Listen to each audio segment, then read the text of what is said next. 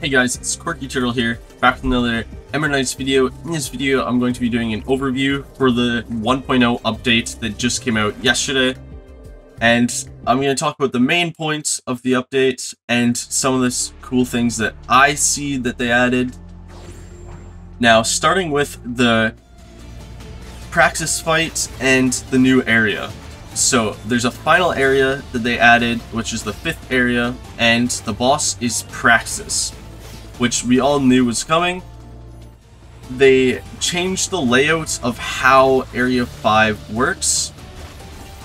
So, compared to all the other areas, there's a bunch of rooms that you have to complete, and then you go to a mini-boss and shop and stuff like that. Area 5 is not like that. You have a choice of 4 different doors, and you choose 2 of them, or you need to choose 2 of them, and you go into a room, you complete that room. If you're lucky, there's only 1 room, but if you're unlucky, there could be up to 3 per portal. And once you complete that, you go to the next area, where you do that again. Then you go fight Praxis, and then if you beat them, you end the run.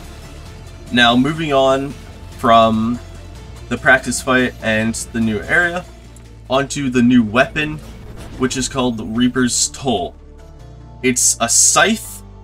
I don't see a huge market for it in the speedrunning, but for casual players and people that just want to break the game, absolutely I see a huge potential for it, considering a lot of the weapon modifiers are catered towards crit and healing, so you can definitely make a crazy crit heal build, which will carry you. Now, moving on. Okay, so now let's talk about the new difficulty modifier system.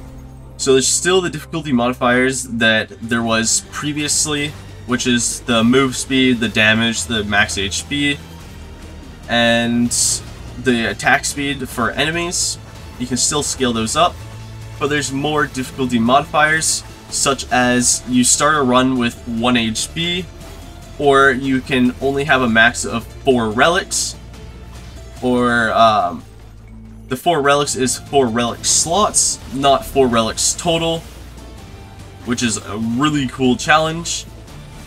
And in multiplayer, there's one called Shared Damage and Healing. So when one person in that group takes damage, you all take damage. But if one person heals, then you all heal. It's a super cool challenge. It makes multiplayer a lot harder or easier, depending on how you're playing and what difficulty you're playing on. Now, I'm going to move on to endless looping. So they added endless looping, which was a highly recommended and fought for in the community, because people just wanted endless looping so that runs could be longer and get more broken. Now, I haven't played around with it, but there's been many people that have showed their inventories at the end of a run. They did like 4 or 5 loops, and people are getting up to like 700 damage, a couple thousand HP.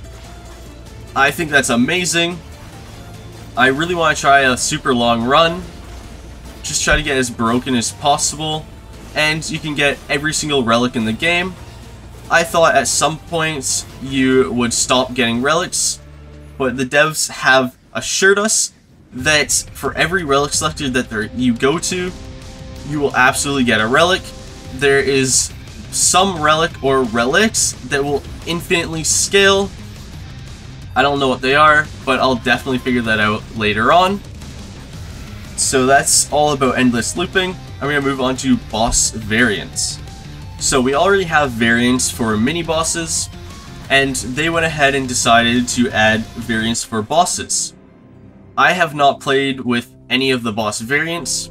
However, I've heard that many of them change the actual boss's playstyle and how their abilities and attacks work. It keeps the runs nice and fresh, and it allows people to have different experiences through different runs. Now, I'm going to talk about some balancing and other things that they've added. So they've added 10 new rooms for each area. They adjusted the freeze status effect, added a max duration of multiple freezes to 5 seconds, added frozen enemies received increased damage, reduced the frozen duration when damaging a frozen enemy, reduced the frozen movement slow for bosses from 20% to 10%, reduced the frozen attack rate slow for bosses from 15% to 10%. Now moving on to healing. They removed the white flash from the healing rooms. When you would use the entire healing fountain, it used to flashbang you. It does not do that anymore. I have tested it. It looks way better now. They reduced the overall healing in White Spirit, which is the third area. They adjusted the visuals on the small healing prop in White Spirit. They replaced the 3 apples in the room before the anvil boss, which is area 4, with chicken.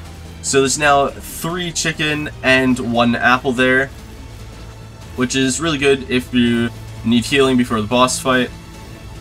Moving on to the Knight's Charge adjustments. They increased the refresh count from 10 to 12, which not a big jump, but it is a pretty big jump when you hear this next part. They reduced the charges from 2 to 1, which that's massive. They adjusted the damage from 5, 10, 15 to 10, 12, 15, which that's good. They buffed the damage on it. So those were the main changes in the 1.0 updates. Now I want to talk about the Demon Challenge that the developers have set up. The prize for it is you get to create a relic. However, the developers obviously have the final say on it. So the challenge goes, you have to beat the max difficulty and you cannot buy relics at the start of a run. However, throughout the run, if you come across a shop, then you can buy relics there. This run, or this challenge, is incredibly difficult. I've only beaten the first mini-boss. Some people have gotten to the end of Area 2. I don't see this being completed anytime soon, but I'm gonna keep trying, and I hope you guys attempt Demon at least once, just for fun. Now that's the end of this video. I hope this information has helped you. If you have enjoyed the video, please leave a like, and I'll see you next time.